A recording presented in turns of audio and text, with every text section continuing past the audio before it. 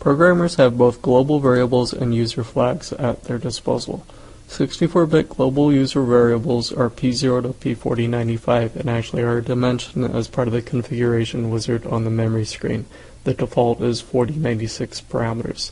Use them to pass local variables between programs or CTC panels or other Ethernet IP devices. There are also 8 groups of 32-bit user flags, starting at bit 128 going up to 255 and then also bit 1920 to 2047.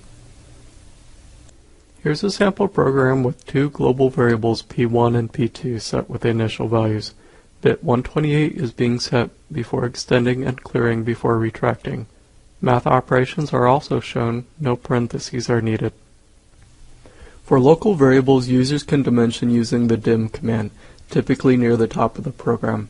LV is a long, which is a 32-bit integer. Dim LV parenthesis 10 would dimension 10 longs. There are also singles, which are 32-bit floating point numbers, and doubles, which are 64-bit floating points.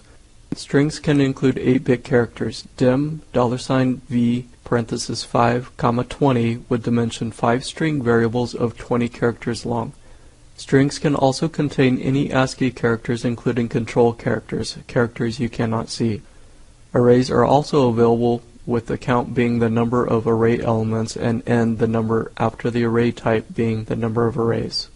Dim statements can be in the program or after the program.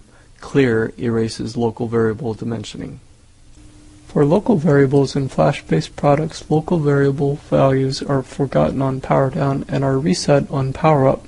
For battery-backed RAM products, use clear before program so that the local variables are freed for redimensioning on download. Using the dim inside the program, as long as it's not changed in value, will not reinitialize the local variables. Here on the right, LV0 is a count variable that increments with every completion of the square. Pause the video and try adding this to your program. Obviously, with all your inputs and outputs, system parameters, and user variables, it can be hard to keep track of what's what, and the ACR makes it easier, allowing programmers to name these with aliases. You can use #define to name flags, parameters, variables, and array elements. The number of defines is allocated in the memory page of the configuration wizard, and the default number is 20. Aliases are global in nature, even though they may be pointing to something that is local in nature.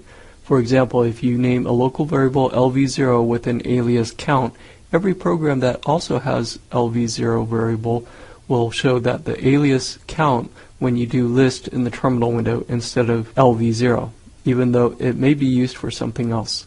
Also note, don't confuse this with the access name. The access name is incorrectly referred to as an alias in ACR view.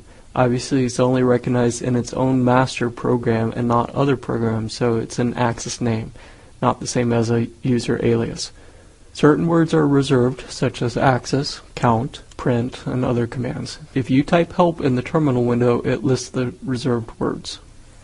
#define is placed outside of the program. In ACR view in the program editor, above prog0 there is the define section allowing one central location for all aliases. You can also put them before the program command in the program editor. Here's an example with bit 516 with an alias of moving. This would indicate any time master 0 is commanding interpolated motion. In the program you can then use inh moving to wait instead of inh 516. Though you can still use inh 516. inh minus moving would wait until the bit is clear. Aliases are case sensitive. They can be a maximum of 24 characters long, but cannot include numbers or any special characters such as underscore or the @ sign. Aliases can be constants, but they can only be a positive integer, such as 10. Invalid examples are 3.14159 and -1. Instead, use a variable and assign the variable as the value. #define pi as p0 and then assign p0 as 3.14159. If you want to reassign a flag or parameter an alias name, because these are reserved in non-volatile memory, do a flash res to unassign all aliases before re-downloading.